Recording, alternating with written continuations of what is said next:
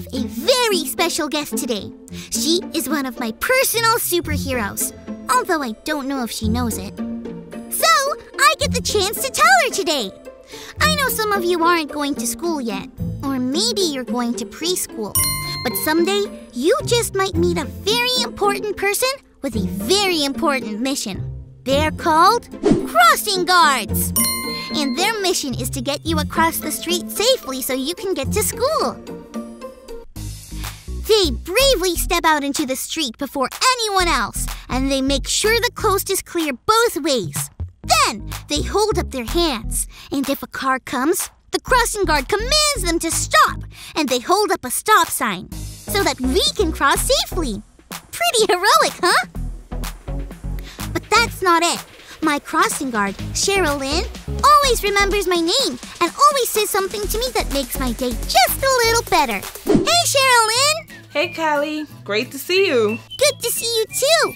Thanks for talking to us today. I just wanted to let you know that you are a superhero to me. Really? Me? Yes! You bravely get us across the street, and you always have something kind to say that makes me smile. How do you do it? Well, I love it.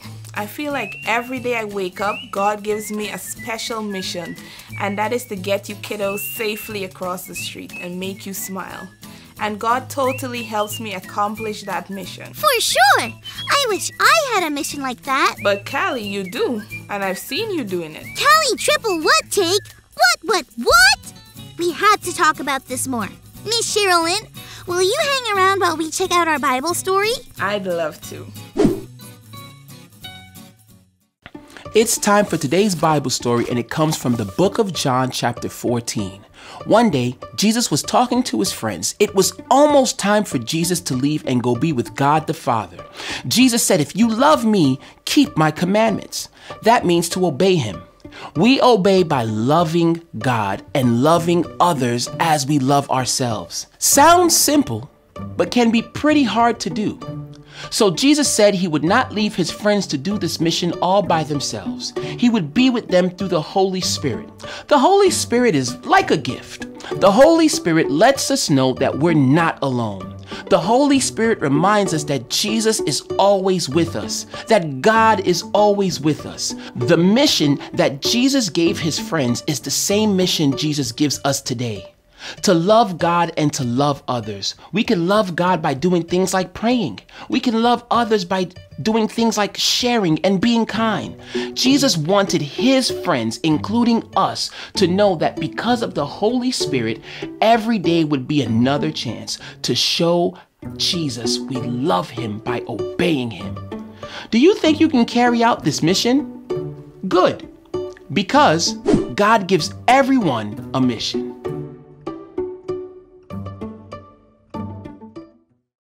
I guess you're right. We all do have a mission.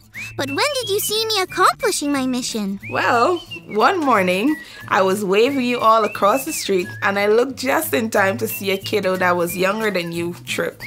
I had to keep my hand up to stop traffic. So I was just about to ask someone to help when you put your hand out and helped them up.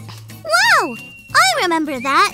I didn't even really think about it. I just did it. That was the Holy Spirit helping you carry out your mission, loving God and loving others. That's amazing. And I'm not the only one with this mission, right?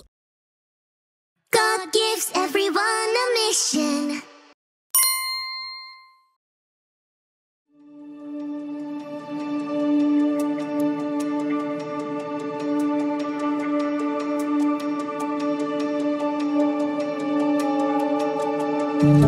Long ago when Jesus came, he said, "Follow me," and showed the way. Just like the heroes who said yes, I wanna follow you until the end. God make me strong, God make me brave.